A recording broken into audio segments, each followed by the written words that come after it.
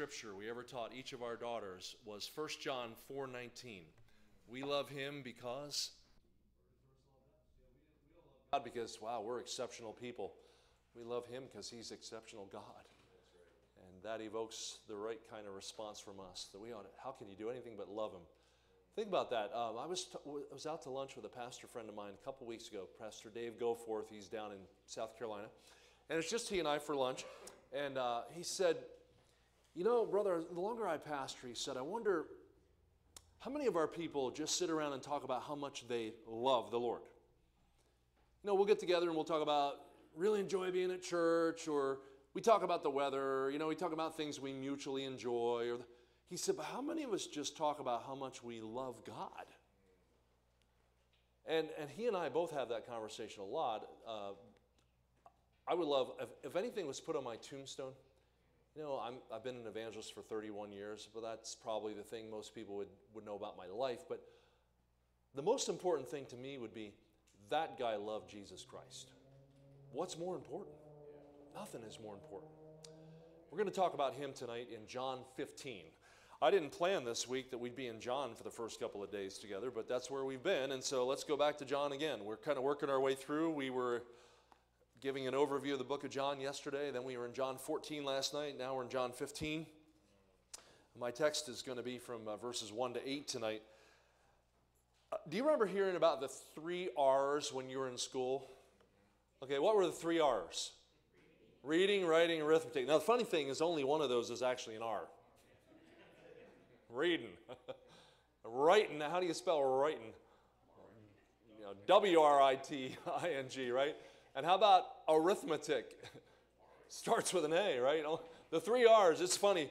My dad had spent all his life in South Jersey and was a general contractor, but he started getting burdened about maybe being a pastor. He wasn't sure if God wanted him to be a pastor, but he was teaching our adult Sunday school, loved it. And so in 1988, I was going into my senior year of college down at Pensacola Christian, and my dad decided to move the whole family down to Pensacola, and he enrolled in Bible.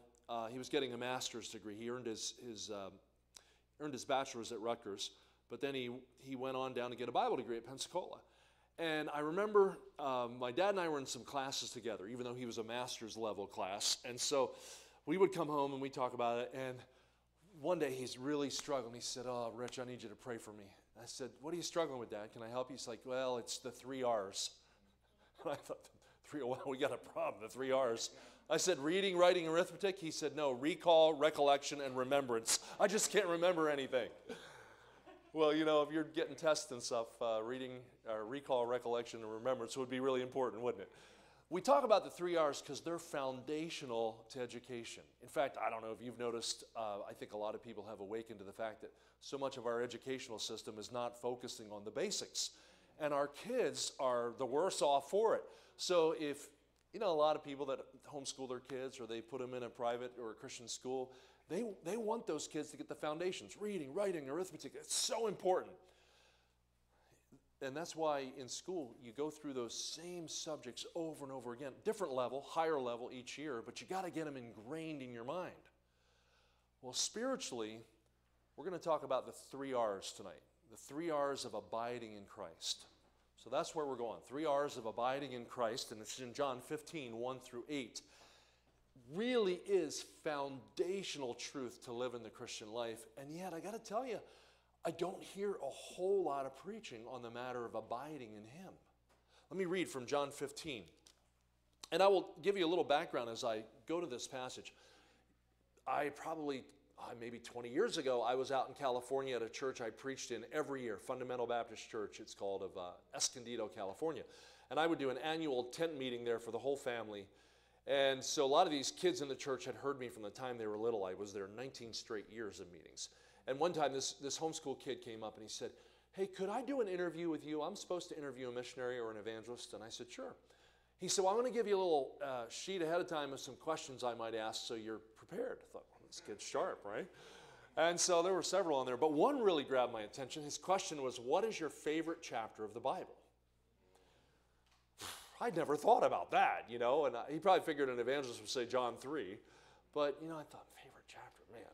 I'd be hard-pressed to, what's my favorite book? But So I began to think, okay, I can't just tell this high school kid, well, they're all good. You know, that's not what he's looking to hear. So he's wanting some thought put into it. I thought, all right, if, you know, gun to head kind of moment, if I had to say, what is my favorite chapter of the Bible, what would it be? And as I pondered it that week, I thought, well, you know, I could make a good case for John 15 being my favorite chapter. You might say, how did you come to that conclusion? Well, let me read the first 8 verses, and I'll show you why. I kind of zeroed in on John 15. John 15, beginning in verse 1. Now, the Lord Jesus is the one speaking here. He says this, I am the true vine. My Father is the husbandman. Now, that's a term for a farmer, you know, the vineyard keeper. My Father is the husbandman. Every branch in me that beareth not fruit, he taketh away. Every branch that beareth fruit, he purgeth it, that I may bring forth more fruit. Now you're clean through the word which I've spoken unto you. Abide in me, and I in you. As the branch cannot bear fruit of itself, except it abide in the vine, no more can ye, except ye abide in me. I'm the vine, you're the branches. He that abideth in me, and I in him, the same bringeth forth much fruit. For without me, ye can do nothing. If a man abide not in me, he is cast forth as a branch and is withered, and men gather them and cast them into the fire, and they are burned. If ye abide in me, and my words abide in you, ye shall ask what ye will, and it shall be done unto you. Herein is my Father glorified, that ye bear much fruit, so shall ye be my disciples. Now, you probably noticed the term fruit there. In fact, he goes from talking about bearing fruit in verse 2 to more fruit at the end of verse 2 to much fruit in verse 5 and then again in verse 8. That's the progression. So fruit, more fruit, much fruit. I think about that being analogous to Jesus' parable of the sower, where on the good ground, you remember, some brought forth 30-fold, some 60-fold, some 100-fold. So there's fruit, there's more fruit, there's much fruit. This morning in my personal quiet time, I'm reading a book called Charting the End Times. Tim LaHaye co-authored the book, and it's an overview of the end times. And today I was studying the topic of the judgment seat of Christ. And he's talking about every one of us is going to give account to the Lord for how we lived our life. And that's going to determine usefulness in the millennial kingdom. And, you know, there are different crowns you can wear. I've studied that before, but man, it was a fresh reminder. Every day I'm living my life right now is preparing me for usefulness in forever. Now, my going to heaven is not dependent upon anything I've done. It's totally on what Jesus Christ did for me. But once I'm saved, now what kind of treasure am I laying up in heaven? And that depends on going from fruit to more fruit to much fruit.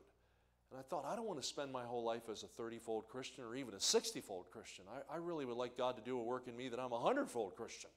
Well, how do you get there? Abiding in him. And Pastor mentioned last night when Jesus talked about the greater works, he said, you'll do greater works. How was that possible? It was Acts 1:8. Ye shall receive power, dunamis, the word from which is derived dynamite. You'll receive power.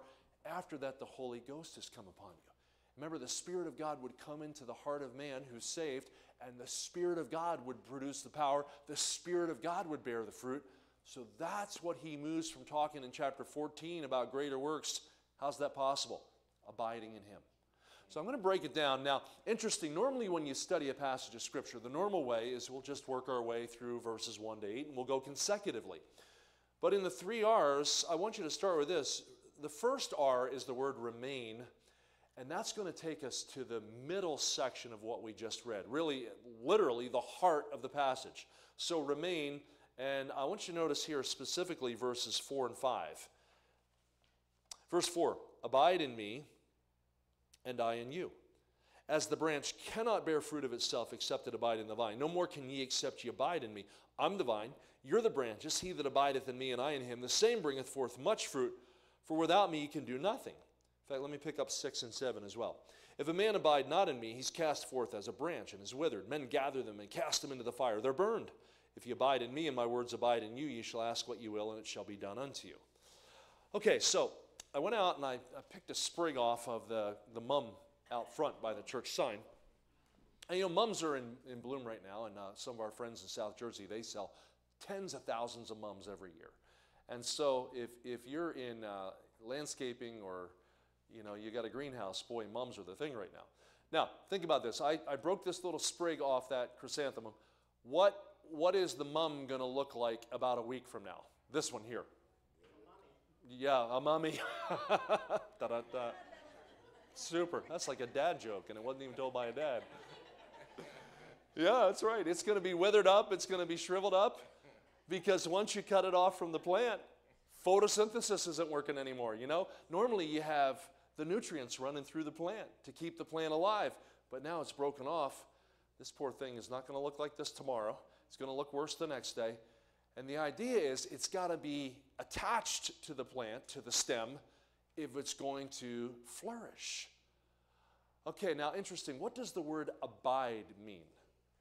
So this week I'm abiding in, well, actually in Princeton, your property, you know, a little ways from here. So I'm technically abiding in Princeton this week, staying in one of the houses that the church owns.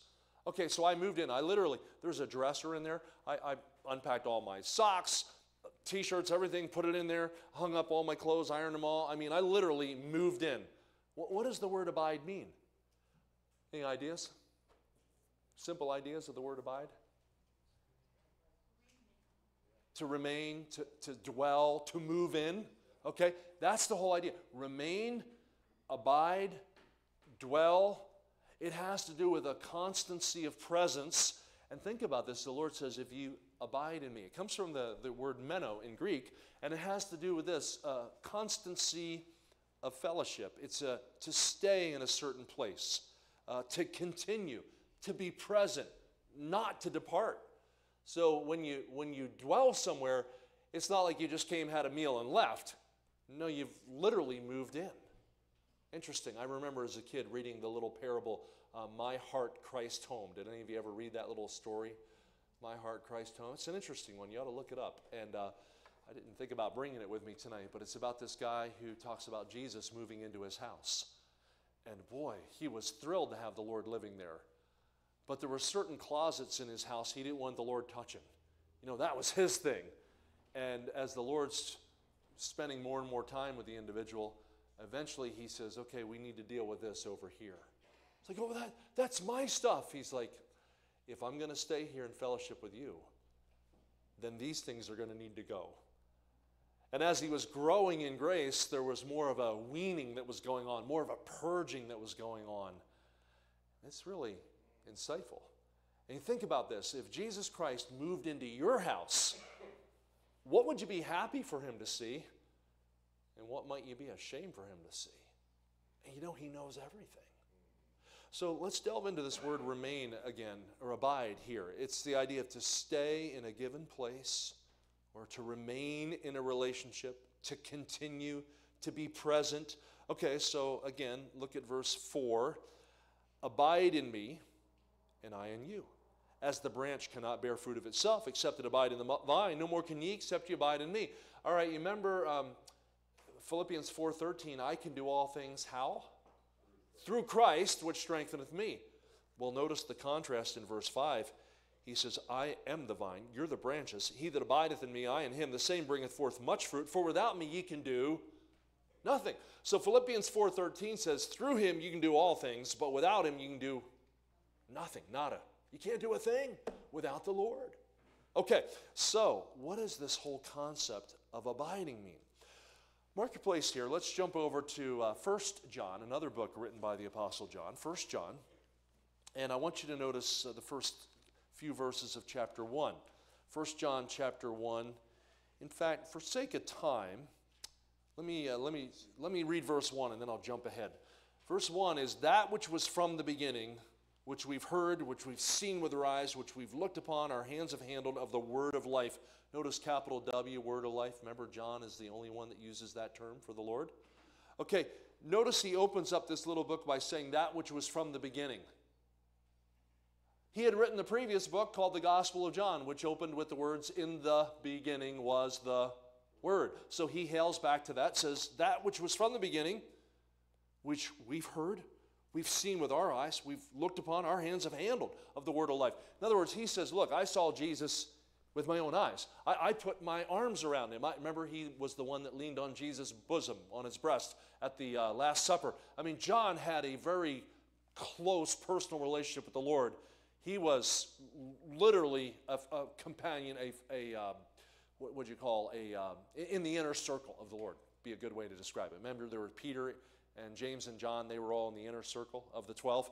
So he's literally part of that inner circle. All right, jump down to verse 6. We'll save some time here. If we say we have fellowship with him, we walk in darkness. And we lie and do not, if we say we have fellowship with him and walk in darkness, we lie and do not the truth. But if we walk in the light as he's in the light, we have fellowship one with another. And the blood of Jesus Christ, his Son, cleanseth us from all sin. If we say we have no sin, we deceive ourselves, and the truth is not in us. If we confess our sins, he's faithful and just to forgive us our sins, to cleanse us from all unrighteousness. If we say we have not sinned, we make him a liar, and his word is not in us. Notice from verse 6 to verse 10, there are a whole bunch of if-we statements. If we say that, if we walk in, if we say that, if we confess, if we say that. Okay, so there are a whole bunch of if-we's. All right. You say, oh yeah, I have fellowship with God. He says, if something's happening in your life, but you claim you have fellowship with God, well then your claim is not true. So he says, if you claim you have fellowship with God, but you're doing something, you don't have fellowship with God. What's the thing? He says, if you're doing this, you don't have fellowship with God. What is it according to the Bible? Sin. Yeah, if you got sin in your life. I remember I had a Bible teacher when I was in high school, and he was phenomenal. He was just an encyclopedia of the Bible. You could quote any verse from the Bible, and he'd tell you the chapter and reference for it in the New Testament, any New Testament passage. And we tried to stump him, man, and he could name them all. Unbelievable. And he had this dynamic way of presenting truth. And I remember one time we're talking about 1 John 1:9. If we confess our sins, he's faithful and just to forgive us our sins. I'm going to talk about that in more depth in a minute. But I remember him making a statement. He said, look, gang, when it comes to sin, he said it's unconfessed sin that keeps us from fellowship with God. And sometimes you and I have been out of fellowship with God all day, like we lose our temper and we say something we shouldn't have said, and maybe you say a bad word, or maybe you say an unkind thing, or you already feel defeated.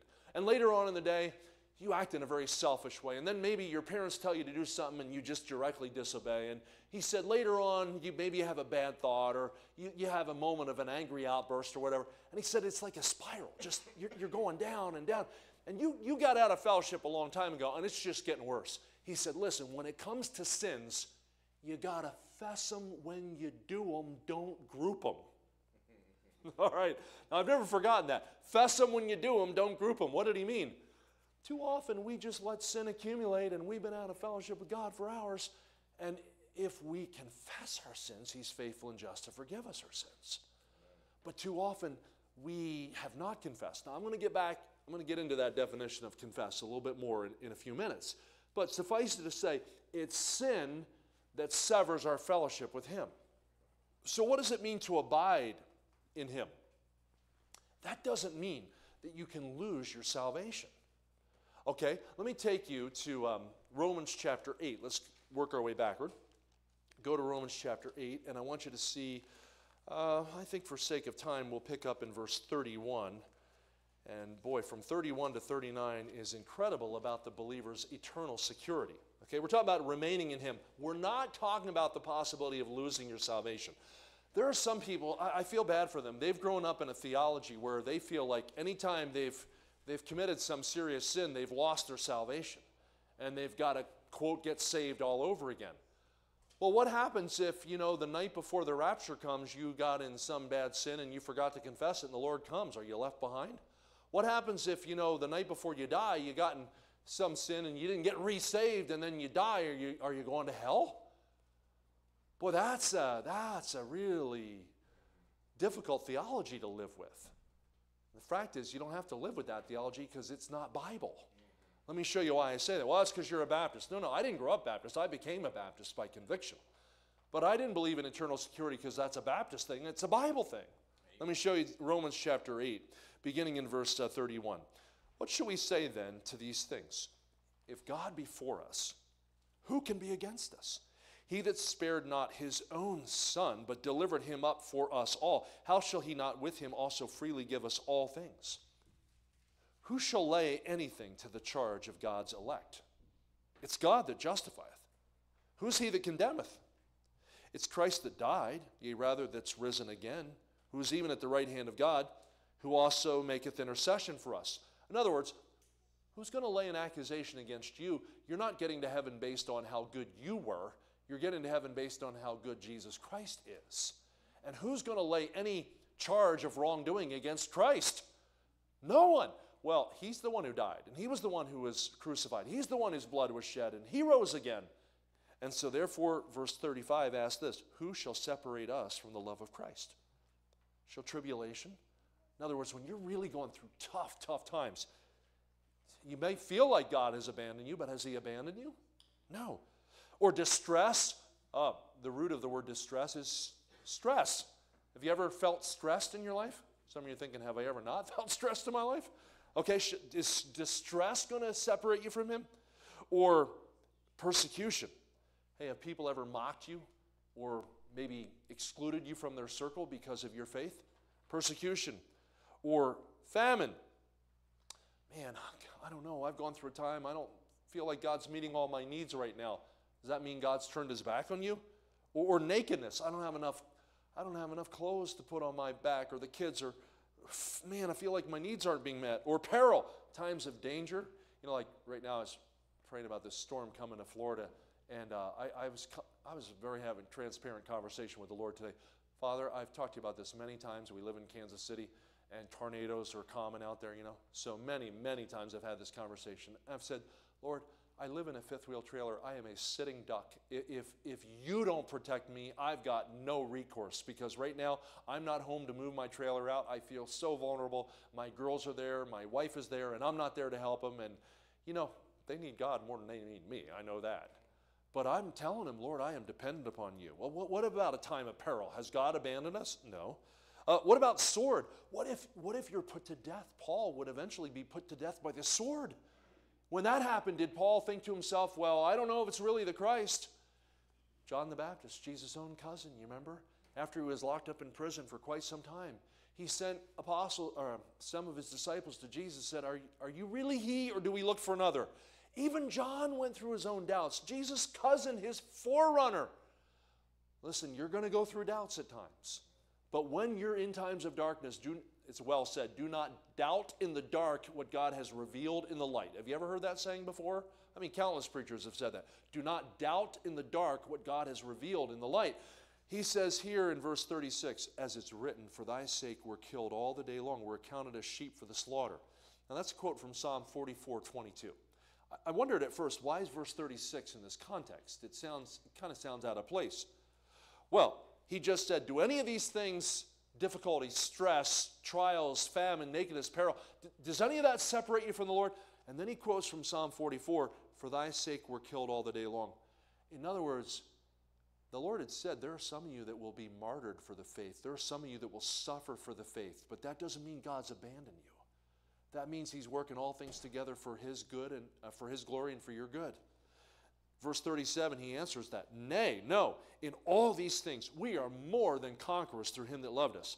For I'm persuaded that neither death, nor life, nor angels, nor principalities, nor powers, nor things present, nor things to come, nor height, nor depth, nor any other creature shall be able to separate us from the love of God which is in Christ Jesus our Lord.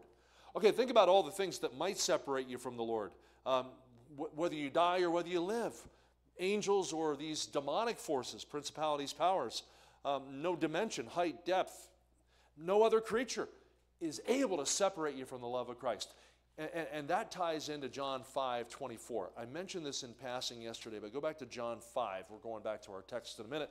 But look at John 5:24. Again, talking about the truth of eternal security. Verily, verily, I say unto you, he that heareth my word, believeth on him that sent me, hath everlasting life, shall not come into condemnation, but is passed from death to life. Okay, notice, if you've believed on the Lord Jesus for salvation, the scripture says that person, you, hath, that's present tense, he has everlasting life.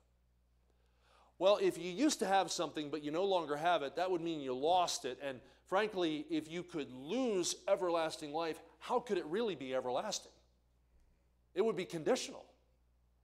No, he further amplifies that by saying this person who's saved is passed from death to life. I already mentioned that's a one-time action that has ongoing ramifications. Okay, so my ring represents I got married May 22nd, 1993. Angela and I exchanged vows. People ask me, are you related to A.W. Tozour? I married her. Angela Westberg Tozour is my wife, okay? But I am related to the other AW too. But so yeah, Angela Westberg is my wife. Well, now on May 22nd of 1993, we got married. Our whole life has been affected by that decision since then. We have a mutual bank account, or bank accounts. Okay, we have every vehicle we own is in both of our names. We have 3 children together. All of our dreams and plans and everything are wrapped up in each other. It was a one-time action, but it has literally affected the rest of my life. Okay, listen, God uses marriage as a picture of salvation. And when you become a child of God, he also used the picture of the bride of Christ. And you're literally wedded to him. And so once you're saved, he says, you'll never perish. Neither shall any man pluck you out of my hand. Now, some people say, well, if I believe like you Baptists believe, once saved, always saved, I'd go out and live like the devil. No, you wouldn't, because I know your father. Okay, now look, I knew my earthly father, and he didn't let us kids get away with wrong. My heavenly father was way more consistent than my earthly father was. The Bible says of God, whom the Lord loveth, he chasteneth. He disciplines them. He spanks them. He'll correct them. Whom the Lord loveth, he chasteneth. There's no gentle parenting with God, I'll tell you that. He knows how to whoop you when you have to be whooped. I've seen it in my own life. He is a benevolent father, but he will put the pressure on when it needs to be put on. And so the relationship is constant. Now, here's the issue, though. The relationship is constant, but fellowship is dependent. What do I mean by that? 1 John 1:9, if we confess our sins, he's faithful and just to forgive us our sins. Do Christians sin? Yeah, verse 8 says, if we say we have no sin, we deceive ourselves. Verse 10 says, if we say we've not sinned, the truth is not in us. So if anybody says, oh, I don't sin anymore, 1 John 2 says, these things write I unto you that you sin not, and if any man sin, we have an advocate with the Father, Jesus Christ the righteous. So we can't say, I never sin. The problem is when you sin, it severs your fellowship with God. So that's why my Bible teacher said, fess them when you do them, don't group them. All right, go back to, well, just let me quote 1 John 1:9. You looked at it. If we confess our sins, he's faithful and just to forgive us our sins. Let me explain that word confess. It's a compound word. It comes from 2 words that mean to speak the same thing. Homo, legeo. Homo, like our word homosexual, homo sapien, homogenized means the same. Legeo comes from the word logic or to think or to speak. So homo legeo means to speak the same thing. Confessing sin isn't just saying, oops, sorry God, messed up. No, that's not confessing sin. Confessing sin is calling it what God calls it. That look of lust was not, well, sorry, Lord, I'm just a red-blooded male. No, it's sin. We got to call it what God calls it. That angry word, well, I don't know what came over me. I mean, that's just not like me. Oh, no, it is like you. It's like me too. We're depraved human beings apart from God. So when we do wrong, we don't just say, whoops, sorry, still working on that. That's not confessing. Confessing is saying to God, that lust or that anger or whatever it was, that was wrong. Lord, I'm sorry. That's selfishness, that's sin, and I'm sorry. So to remain. Now, so remain is to stay in fellowship. I was in Bridgeport, West Virginia one time, and I was talking to the church about abiding in Christ, and a man came and said, oh, I've got a good analogy. He said, when I was a kid, we lived by the railroad track. And he said, here in West Virginia, they're always hauling coal in the coal cars through the mountains. And he says, when you cross the trestle bridge, those trains just shake back and forth. And all that coal dust falls down into piles under the trestle bridge. And he said, as a kid, we had a pile always down near our creek. And we'd go down under the trestle bridge, and we'd claw through all that stuff and climb on it and have fights, And he said, I go back to the house, and I am covered with coal dust, head to toe. And he said, you couldn't even recognize me. And I'd get back to the house, and my mother would say, and what do you think you're doing? He said, I'm home for supper. She said, you are always accepted at this house, but you are not always acceptable. You go out there and get the garden hose, you rinse off, and then you go up and you get a shower, and after the shower, you may come to the table. He said, that's a good analogy. Always accepted, but not always acceptable. He didn't get kicked out of the family because he was a dirty mess, but he wasn't welcome to the table till he got cleaned up. Okay, listen, when you get saved, you're forever saved. But are you staying in close fellowship with the Lord? By the way, it's not only a matter of what you don't do, like don't do the sin, but think about this. In a family, how do you maintain relationships within the family? Communication. Yeah. One of the hardest things for me this past year and a half, I've had to fly, and I spent a lot of time on the phone with my wife. And like most men, I don't love talking on the phone. My wife does. I can just put it on speaker and listen for a while, and she's fine with that, but she's like a lot of you gals.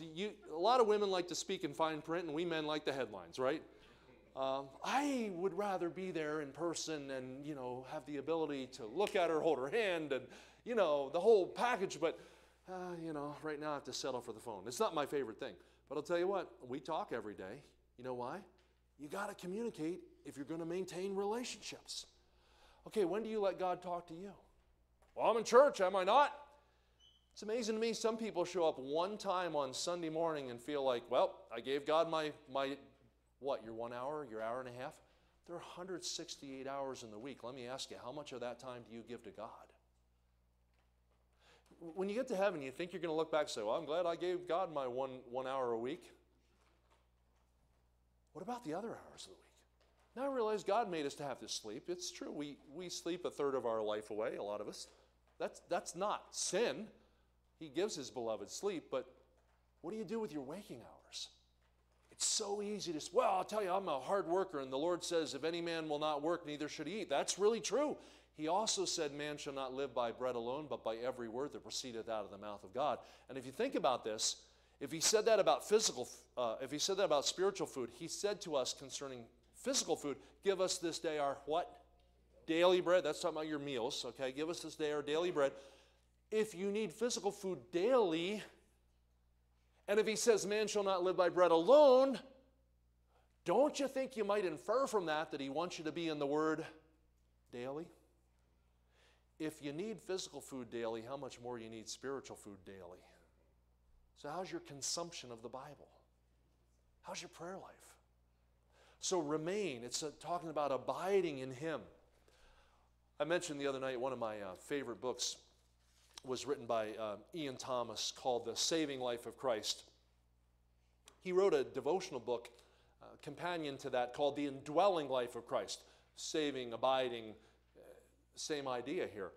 And listen to these words from The Indwelling Life of Christ by Ian Thomas. He said, to be entirely honest, I know of nothing quite so boring as Christianity without Christ. Countless people have stopped going to a place of worship simply because they're sick and tired of going through the motions of a dead religion. They're tired of trying to start a car on an empty tank. What a pity there are not more people around to show them that Jesus Christ is alive. Only Christ is capable of living the Christian life for the very obvious reason, the simple reason, that he is the Christian life. Do you know what it is to live purposefully? Living purposefully means trading our poverty for Christ's wealth, our weakness for Christ's strength. We exchange the bankruptcy of our fallen Adam for all the fullness of the life of Christ, the second Adam. Christianity is Christ. The Christian life is nothing less than the life which he lived then, being lived now by him in you. That's well said. As I mentioned, the statement from his book, The Saving Life of Christ. So good. This one sentence, if you wrote nothing else down, you ought to write this sentence down and think about it. The death of Jesus for you was to put the life of Jesus in you.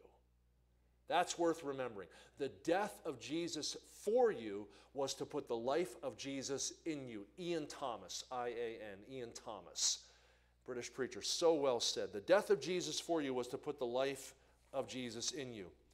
He said this in that book, to be in Christ, that is redemption. But for Christ to be in you, that's sanctification. To be in Christ, that makes you fit for heaven. But for Christ to be in you, that makes you fit for earth. To be in Christ, that changes your destination. But for Christ to be in you, that changes your destiny. The one makes heaven your home. The other makes this world his workshop. That's well said. And I know you got to think about that. It'd be worth getting the book, The Saving Life of Christ. I have nothing to gain from it, but your spiritual benefit, but I would tell you it's a profitable read. So, remain in him. You remember Galatians 2:20, I am crucified with Christ, nevertheless I live, yet not I, but Christ liveth in me. The life which I now live in the flesh, I live by the faith of the Son of God who loved me and gave himself for me. Let me bring it down to this. When my mom and dad realized we'd been going to church for years, and we had this idea that, hopefully we do enough good that maybe our good would outweigh our bad. Use an old set of scales as a picture. And the idea of maybe if somehow we could do more good than bad, hopefully we'd get to heaven. Now it's interesting. The Bible does not teach that. But that is taught by so many churches. And I will tell you, Paul said, if any man preach to you any other gospel than that which I have preached, let him be accursed. Well, do you know what the gospel was preached by Paul? He said, I declare to you the gospel, how that Christ died for our sins according to the Scriptures, and that he was buried, and that he rose again the third day according to the Scriptures. He said, whosoever shall call upon the name of the Lord shall be saved. He didn't say you can be good enough to be acceptable to God. He said you must be saved. Jesus said, except a man be born again, he cannot see the kingdom of God. If you're trying to get to heaven being good, let me tell you something, you'll never get to heaven. Because you can't be good enough to get to heaven. So you have to literally receive him. Here's the summary statement. Christianity is not religion, it's a relationship with Christ. Now sometimes we've heard that perhaps so often it can seem trite, can seem cliche, but let me tell you, that really is the underlying principle of all Christianity. Christianity is not religion, it is a relationship with Christ. Do you have that relationship? Have you been born again? You say, preacher, I do. Okay, so once you have the relationship, then the determinate goal, the end goal is to be in fellowship with him. You say, yeah, but I'm so prone to mess up. Good thing God gave us Proverbs 24:16. A just man falleth 7 times and riseth up again, but the wicked shall fall into mischief. Okay, a just man. Why, I thought there was none righteous, no, not one. There's not a just man upon earth that doeth good and sinneth not. Who's a just man? He's one been made just by God. He's been justified by grace. But listen, he says a just man falls 7 times. Okay, think with me. In the Bible, the number 7 is the number of what? Perfection, completion. That guy must be a perfect failure. Complete catastrophe. He fell 7 times. No, because he rises up again. See, that's where the concept of if we confess our sins. Once you've been born again, doesn't mean you'll never sin. But I like this. Billy Sunday used to say this. If a hog and a sheep fall in a mud pit, the hog will wallow in that mud all day long. But the sheep will scurry out of the mud as fast as he can. Why? It's the nature of the hog to love the mud, but it's the nature of the sheep to despise it. If you're a child of God, you may fall in the mud, but you can't stay in the mud because you're the sheep of his pasture. Well said. And that brings us to the second R I want you to see. The first is to remain. But then number 2 is remove. Remove. Let's back up John 15 to verses 1 to 3. John 15, 1 through 3. I'm the true vine. My Father is the husbandman. He's the vine dresser. He's the vineyard keeper. He's the farmer. Every branch in me that beareth not fruit, he taketh away. Every branch that beareth fruit, he purgeth it, that it may bring forth more fruit. Now you're clean through the word which I have spoken unto you. Okay, so these are some basic gardening or farming analogies. You know the pruning of trees. I recently got a house down in Pensacola, Florida. I've never owned a house in my life. I'll be 58 next month, and I've never owned a house. We've lived in a fifth wheel our whole lives. I still haven't gotten in the house. We have a tenant in it until next month, so I've owned it for almost a year, but I haven't been in it. Well, one weekend the tenant was away, and so we went over to do some yard work. It has some really beautiful crepe myrtle trees on the property, but it hadn't been shown much TLC. So one day I went over there, and I've got my pruning shears, and I've got some other things to clip away, and I'll tell you, I began to clip away and cut away, and boy, that tree looked beautiful. But we had a whole pile of stuff we had to take out and burn. Okay, trimmings, and we had a burn barrel in the backyard we're allowed to use in Florida. So we took it out there, and it's a lot of cutting and pruning. The Lord has a way of doing that in our lives. If we're going to move from fruit to more fruit, there's going to have to be pruning, have to be cutting away. Okay, what does he remove in our lives? Verse 2, it's interesting. Every branch in me that beareth not fruit, he taketh away. Now, my spiritual gift is prophet.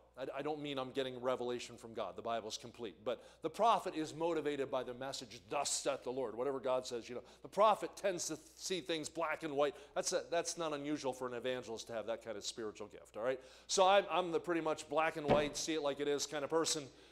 And so that being the case, when I read this, every branch in me that beareth not fruit, he taketh away. My thought is, that's right, they're not producing fruit. God's ripping them out of the garden. Get out of there. That's not exactly what that means.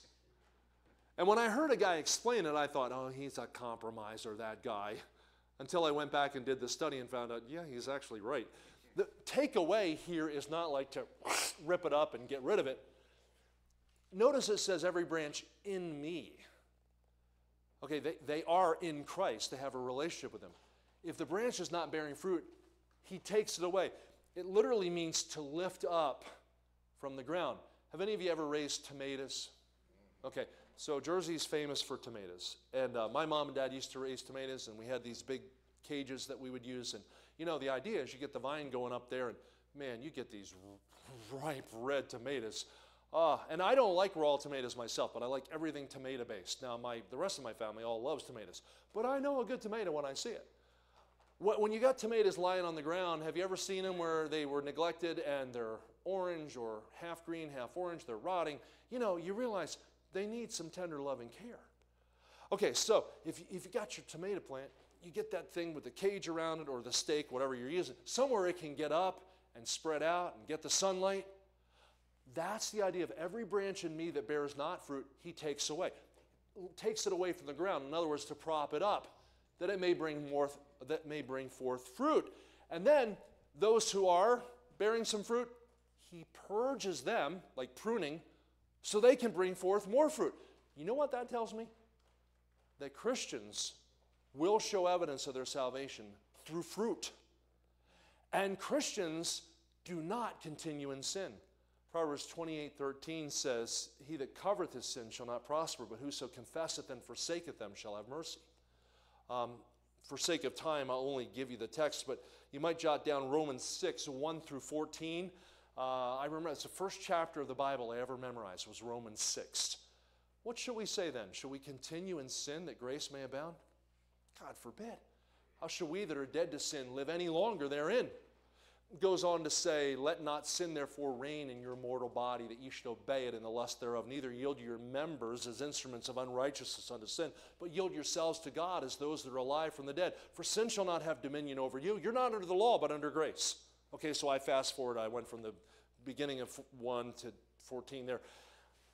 I had a teacher that taught us you want to personalize that scripture when you say it. So what are you struggling with? So as a teenager, when I first started going to church, I had not been raised in a Bible preaching church, and I would use bad words. I mean, probably stuff that's not considered horrible nowadays, but it's bad words, right? And so I'm in youth group, and I'm getting convicted. I'm using some four-letter words that I sure shouldn't be using, and God's working in my heart, and I think, I got to stop that. Well, how do you do that? So I remember taking Romans 6. What shall I, Rich Tozour, say? Shall I continue in cursing that grace may abound? God forbid. How shall I, Rich, who am dead to sin, live any longer in cursing? Personalize it. And that's how you see God begin to give you victory. So if it's lustful thoughts, pornography, anger, selfishness, whatever it is, putting your interest above God, that's idolatry. Make it personal. Take the scripture and, okay, shall I continue in this? No, God forbid. So you got to remove the sin from your life. Now, I would give you some encouragement to jot down Ephesians 4:22-24, which tells us that we put off the old man, which is corrupt, according to the deceitful lust. Be renewed in the spirit of your mind, and put on the new man, which after God is created in righteousness and true holiness. Okay, there's a three-step principle there. Put off, be renewed, put on. It's just like if you came out of the field and you've been working and you're sweating, and you've got, you're all hot around the collar and you're just like, Okay, what do? You're sweaty and it's time to go out for a meal or what? Well, first thing you do is you take off the dirty clothes. But before you put on a clean outfit, what would you do after you put off the dirty clothes? Get a shower, get a bath. So you put off the dirty clothes, then you get washed up, and then you put on the new. That's the principle, Ephesians 4, 22 through 24. Put off, be renewed, put on. So you put off. Okay, so I was at one time addicted to music like AC/DC, Van Halen, Led Zeppelin, okay, and my music was all about sex, drugs, and rebellion. And I didn't know the morality of music when I first started going to church. So I'm in youth group and I'm getting convicted about the kind of stuff I'm addicted to. So what do? Well, I remember the night I broke up all the records and we burned it in the backyard in a burn barrel, right? Well, for 2 weeks I didn't listen to anything except news. KYW News Radio 1060 Philadelphia. That got depressing. And you know, Philly's lost again, and there was corruption in the mayor's office, and SEPTA wasn't working, and whatever. Man, that was a downer. So I thought, oh, I got to have some music. So I thought, well, if I just get one rock tape. I'd broken up hundreds of dollars worth of records. So I thought, if I just have one, the Holy Spirit convicted me. If you go back to that, you're just going to be enslaved in it again. Oh, I know. So see, I'd put off. Well, now God was working on me, renew my mind. And then what I did is I put on godly music. I began to listen to the kind of music we listen to in church. Psalms, hymns, spiritual songs. I didn't have an appetite for that at first. I respected it. I just didn't have an appetite for it. But as I began to listen to it, I got an appetite for it. And I'll tell you, within weeks, I didn't miss the old stuff, and I had desires for the new stuff. That's the principle of put off, renew, put on. I can't abide in Christ. I can't have fellowship with Him if I'm constantly going back to sin. So, you remain in Him, you fellowship. You remove the sin from your life. And then finally, the third R is reproduce. Reproduce. Okay, now let me go to verse 8, John 15, verse 8. Herein is my Father glorified, that you bear much fruit, so shall you be my disciples. Go back to verse 2 a minute. Every branch in me that beareth not fruit, He taketh away. Every branch that beareth fruit, He purgeth it, that they may bring forth more fruit. And then look at verse 5. I am the vine, you're the branches. He that abideth in me, I in him, the same bringeth forth much fruit. For without me you can do nothing. God's intention for you and me is to bear fruit. Okay, what kind of fruit are we talking about? Well, the fruit of a Christian is other Christians. You say, I thought it's love, joy, peace. Well, that's the fruit of the Spirit. That should be seen in your life as well. The character of a Christian is born by the Spirit of God in him. Fruit of the Spirit is love, joy, peace, long-suffering, gentleness, goodness, faith, meekness, temperance. He names 9 characteristics there. Do you see those evident in your life? But then think about this. Well, the fruit of an apple tree is apples, and the fruit of a grapevine is grapes, and the fruit of an orange tree is oranges. Okay, and the fruit of a tomato plant is tomatoes. What's the fruit of a Christian? Should be other Christians. So look at John 7, verses 38 to 39. Back up to John 7 for a minute. John 7, 38 to 39. He that believeth on me, as the scripture hath said, out of his belly shall flow rivers of living water. This spake he of the Spirit, which they that believe on him should receive, for the Holy Ghost was not yet given, because Jesus was not yet glorified. Okay, remember in John 14:12, he said, you'll do greater works than these because I go to my Father. When he went to the Father, that's when the Spirit of God came. So close tonight in Galatians chapter 6, if you will. Galatians 6. And look at verses 7 to 9. Galatians 6. Now, if we're going to abide in Christ, we're going to bear fruit. And the fruit of Christians is other Christians. Oh, I forgot. I had an analogy here I wanted to give you. Talk about why it's important to remove sin from your life. I know this is kind of far away. Any of you know what this is? I brought this from Florida with me. Okay, this is a brake line, okay, and it came off my trailer. And the reason it came off my trailer, it's in the permanent archives as a sermon illustration. Because if you see that end there, Pastor, you see that thing gets flattened. I was traveling through West Virginia one day, and I have this little gauge on my dashboard that tells me the temperature pressure of my tire, the pounds per square inch on my tires, and the temperature of all my tires. And all of a sudden it was going beep, beep, beep, beep. So I pulled over the road immediately, and it was the back tire on the passenger side, the door side of my trailer. I rushed back there, the thing's on fire. So I grabbed the fire extinguisher, put it out. Well, what had happened was this brake line had slid up above the axle, because it is only zip tied on there, had come above the axle. I guess it was on this side. And what had happened was the wheel had come up and slammed against it and pinched it against the frame. The axle pinched against the frame and literally sealed this off. Well, the way brake lines work, you got to have brake fluid running through here. That operates the hydraulic calipers of your brakes. So, either open it or close it with the fluid running through. The problem is once the fluid got pinched off, now they're stuck in a closed position. So now you got friction. Friction generates heat. Heat caused the fire. So it's all cause and effect, right? So you know what I had to do? I had to cut this brake line off, had to go to Napa, had to get another brake line, and had to install it, and then had to make sure we had enough brake fluid back and all that, bleed out the brakes, etc. So there was a process to get the brakes working again. Now, when there's brake fluid flowing through there, those brakes work effortlessly. All you do is push the pedal. Okay, abiding in Christ is not letting anything hinder his flow through us, his working through us. So you remove the sin from your life, well then you see the fruit in your life. So we close with this, Galatians 6, look at verses 7 to 9. Be not deceived. God is not mocked. For whatsoever man soweth, that shall he also reap. He that soweth to his flesh shall of the flesh reap corruption, but he that soweth to the Spirit shall of the Spirit reap life everlasting.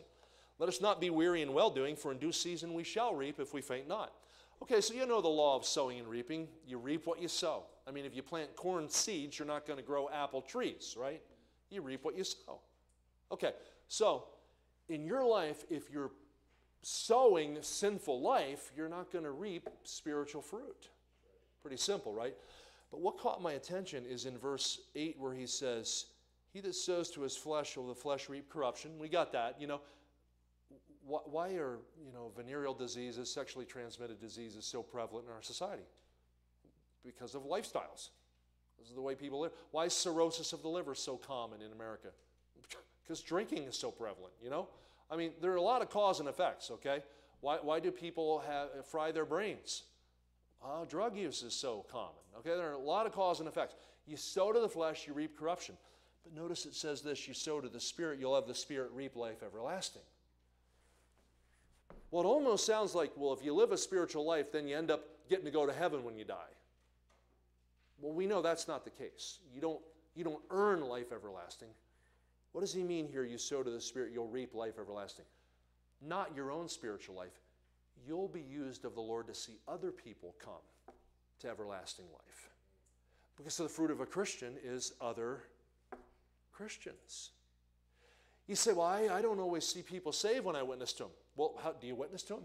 Remember Paul said one plants and other waters, but in the end, who gives the increase? God.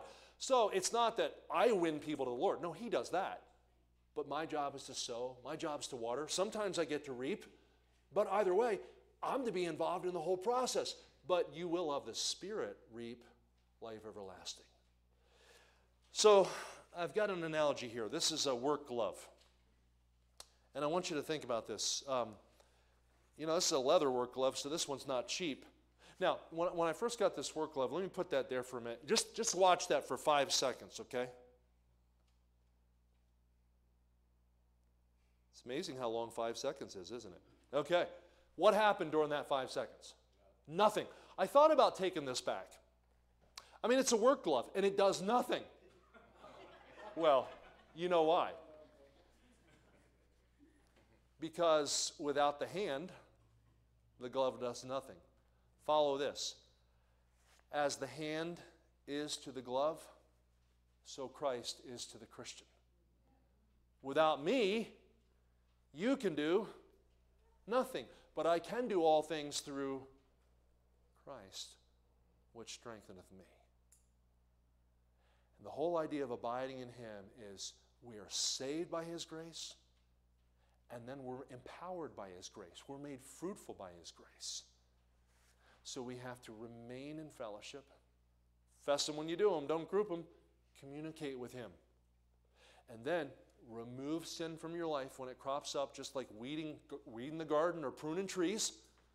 And then by the grace of God, you reproduce. That's what it means to abide in Christ. You've listened great. Let's bow our heads. Thank you for listening. And I'm praying that God will help us to put into practice what we're hearing from His Word. Well, Lord, I'm grateful for the analogies of Scripture. They help me. The pictures help me understand. But I know this, if the Spirit of God's not our teacher, we're not going to be changed by the truth. We'll just hear it, and I don't want that. I want us to be changed by the truth. So, dear Holy Spirit, I am fully dependent upon you. Would you please work in us so you can work through us and that you might bear fruit through us? Our heads are bowed. I want to ask you this. How many of you can give testimony